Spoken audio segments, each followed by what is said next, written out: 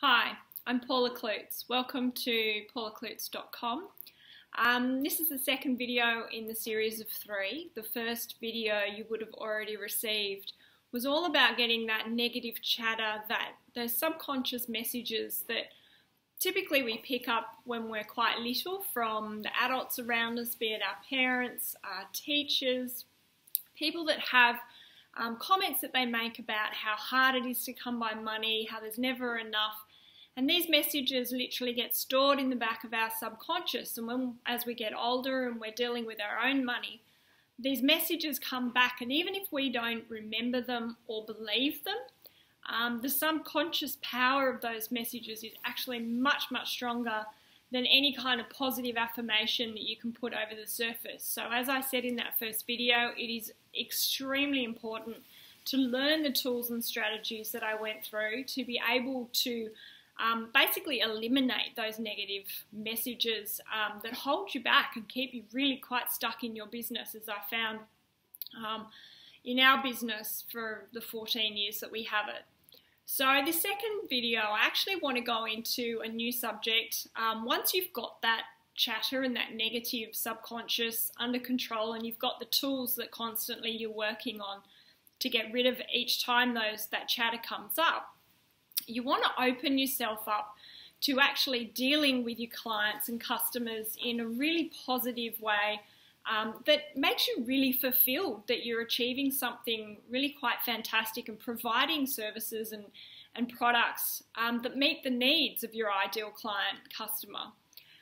So once you've removed those blocks, you want the abundance and the sales to come in, but you also want that sale process to be a really lovely, fulfilling experience for both you and your customer and client.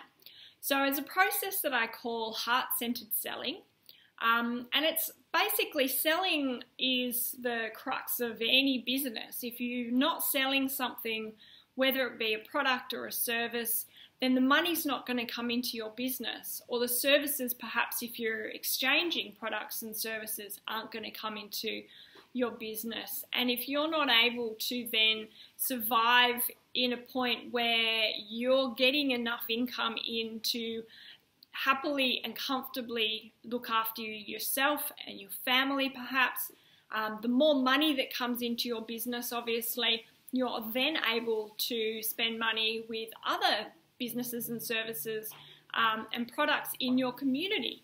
So the more abundance and the more money that your business can bring in, it facilitates you being able to then support so many more people and so many more businesses around you in your local community. And other producers say the more abundance and the more money that's come into our business, it's enabled me to be able to send my kids to a specific style of school. My daughter's dyslexic and has struggled for basically 8 years of her schooling. Without this money coming into our business, I would never be able to afford to give her the most amazing opportunity she now has in a school that's targeting learning for dyslexic kids. And that gives me the most incredible fulfillment to be able to let her and have the funds to be able to allow her to go to that kind of school. I also am able to go out to dinner with the family, with my kids and husband, and support our local restaurants and cafes, who are all small businesses with their own families. Lots of them employ local people as staff, facilitating that they then are getting paid and have a job and an employment opportunity for them then to be able to support their families. So it's such a fantastic flow-on effect. The more abundance and the more money you can bring into your business, that it facilitates you being able to help so many more people around you. So it's really important to look after yourself and have the facility to be able to provide and have what you want in your life and for your family, but also the greater community around you. So this concept of heart-centered selling, basically, I've put a name to it now, but in the years of us having our business, and my responsibility was sales, marketing and branding, which I absolutely passionately love. But I discovered along the way that I actually did things a little differently to a lot of the salespeople that we would come in contact with, or that I would come in contact with, that were trying to sell me packaging perhaps, or services, and all sorts of different things. And quite often it was quite an uncomfortable sort of process because they really didn't know who I was. They really didn't know what I needed in our business. They didn't ever take the time to actually work out what need it was of mine in our business that they were going to be providing for me. And it kind of felt icky in that I knew that they were selling me something to actually, as the return being that they were getting paid for it. There was no, I guess, solid foundation that they genuinely wanted to create a relationship with me that was for the benefit for me and my business, meeting a need that I needed met by whether it be them or somebody else. So this concept that I've called heart-centered selling is just the way I sold our products.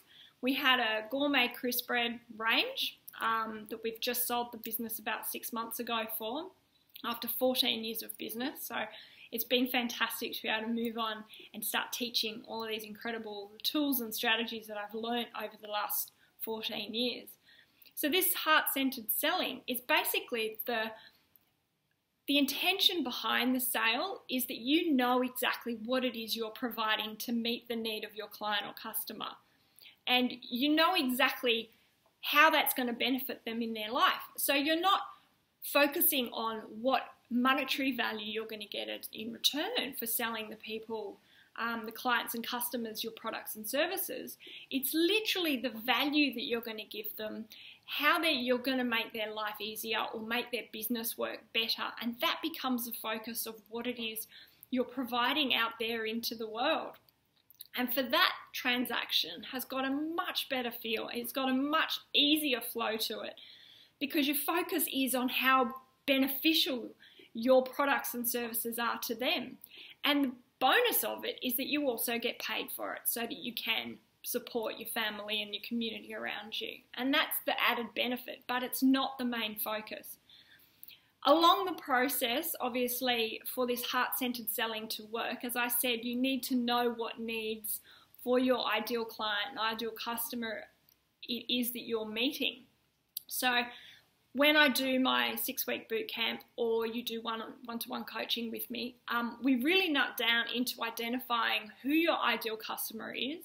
And it's very important to know exactly who it is you're targeting because then that allows you to start getting into the nooks and crannies of this person's world and working out exactly where you fit into that with what you've created, how that's going to benefit that person. And then that becomes the most incredible message you could possibly provide for somebody because you're literally telling them what the need is that they have that you are able to meet and that you're able to more than meet their expectations, that you've got these fantastic results and quality and what you're providing them is exactly what it is that they need.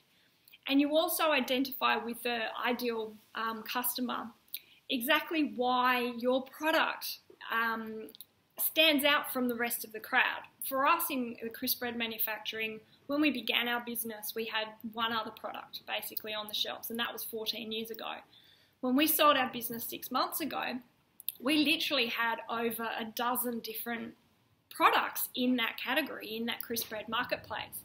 And all saying they did this and that, and a lot of them, because we had been around since the beginning of that whole gourmet crisp bread market, lots of them had replicated similar style of design to ours or similar shaped product to ours.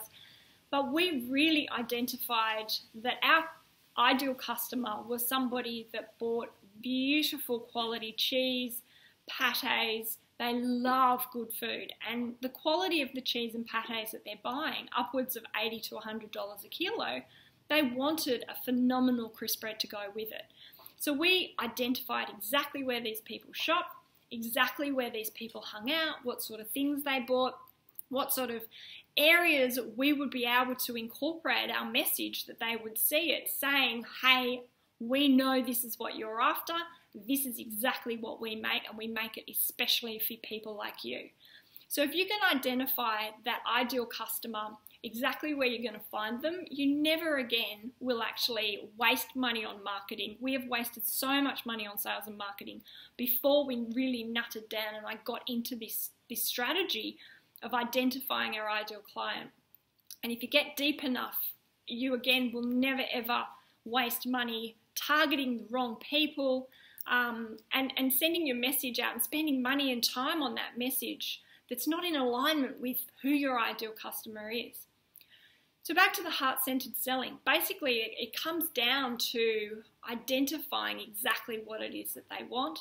And then every transaction and every interaction you have with that customer, whether it be one-on-one between the two of you, on the phone or email, to all the things that this customer could come in contact with that represents your brand. It's down to your branding, down to your colours even that you're using, the type of typeface that you're using, simple little things. All of these things need to represent your message. They need to represent exactly what it is that you're providing to these people. And for them to identify easily in your text, in the look, exactly what it is that you're meeting of their needs, so that it becomes a really simple decision for them. It really becomes very simple because you're talking to exactly what it is that they're needing. And that whole sales process, basically, they identify, you've done your research, you know exactly what you're doing, you've put so much time and care into creating this package to basically fill that need better than anybody else in your marketplace.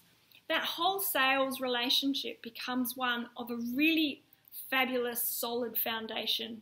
There's the structure under there that just builds, and because you're targeting their needs so well and so accurately, they then are more than happy to buy as a repeat customer. They're more than happy then to refer you to family and friends, and you'll find your sales will just be phenomenal. They'll just take on an organic growth of their own because you are providing such a perfect product for them. There's a really fabulous quote that I love from Marie Forleo, who does the B School. And she says that if you're talking to everyone, you're talking to no one. And I have found it one of the most incredible things to remember, in that not everyone is going to be your customer. There are so many people in this world that even if you got a fraction of them as your customer, it would be more than probably what you could handle. And it would be phenomenal change and shift in your business. So you really need to get as clear as possible exactly who it is and what it is you're providing to them. And that whole heart-centered selling process becomes so much easier. It's based on your value. You know you're providing value and quality, and your customer feels that through every interaction with you on your website, on your business card, talking to you. You have this authenticity about what you're providing that is second to none.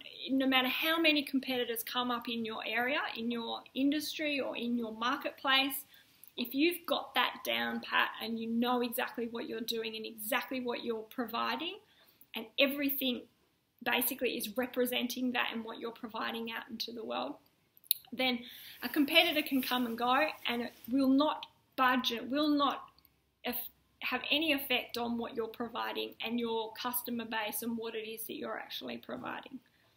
So I hope you found this information really handy. Down below you'll find another PDF that you can print out. And basically what I want you to do is identify, I call it why yours are not theirs. So it's what it is about your product that is exceptional, why people should be buying your product instead of, say, however many other competitors you have in your marketplace.